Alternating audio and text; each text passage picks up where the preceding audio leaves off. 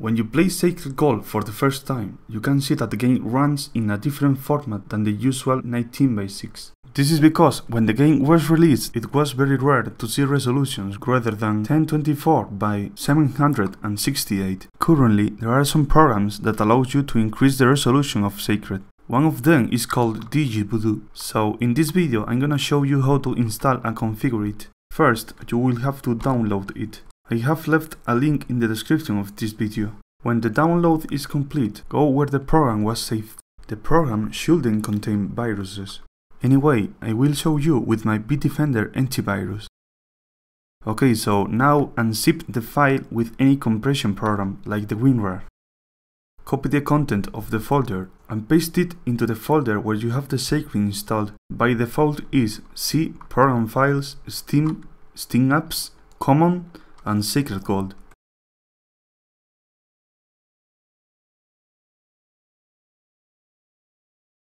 Okay, so now we are going to open the dgVoodoo. When you open it, the first and most important thing is to select the folder where you are going to do the configuration. In this case, I will select the Sacred Gold one. If it doesn't appear to you, press the Add button and select the folder where you have the Sacred Gold installed.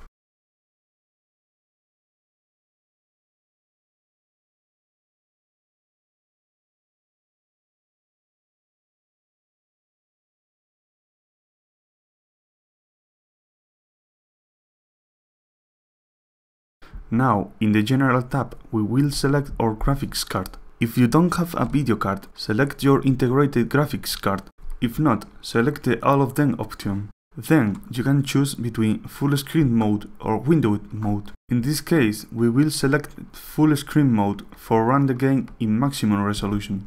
If you want to play the game in window mode, I recommend you to select the stretch option, since that's the one that has worked for me. If the game runs incorrectly, you can try one of the other different options.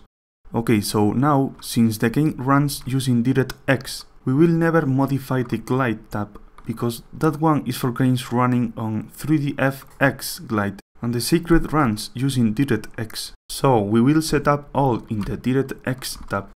On the VRAM tab, select how much memory your video card has. If you don't know it, select 128 MB. Which is the double of recommended amount of video memory for run the game.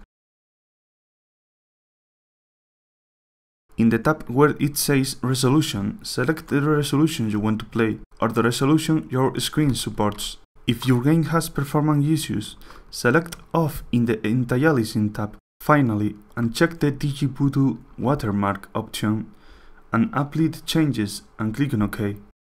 Now the game will run in a higher resolution when it's in full screen. For run the game in full screen, we will have to open the config program, which is inside the Sacred Gold folder. The full screen option switches between full screen mode and window mode. The play movies option switches between watch or not the videos like the ones that appears when you start the game, or cinematics within the game. The 32-bit option switches between 16-bit or 32-bit depth color. The anti-aliasing filter is used to smooth or not the edges of the textures. And finally, video compatibility mode is an option added by creators to increase video card compatibility with the Sacred. This configuration is the one I used during my 200 hours of gameplay, and it's the one I recommend you since I have obtained very few crashes, and also my game runs at very good performance. Okay, so two last things. In the Sacred folder, open Settings file with a text editor.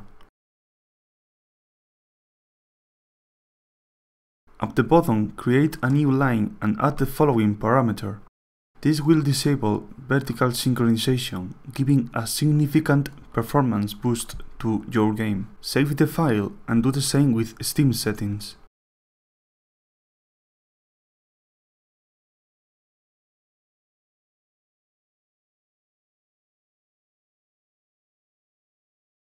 And the last thing, find your Sacred executable, right click on it and go to Properties. On the Compatibility tab, check Compatibility mode and select Windows XP Service Pack 2.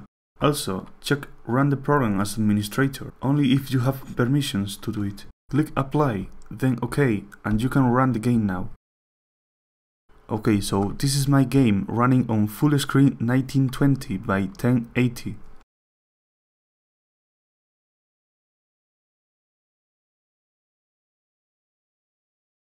As you can see, the difference is quite significant. Also, in the game you can see the frames per second by pressing Ctrl and F. The first ones are the actual frames per second, and the second ones are your position in coordinates. On the other hand, in the options menu, you can change the graphic quality, disable the anti-aliasing filter by unchecking it, and reduce the sound quality of the game to increase the performance of the game. With all of these steps, the game should run in a perfect way. Anyways, if you have any problem, let me know in the comment section. And that's all, thanks for watching, and I hope that this video will help you.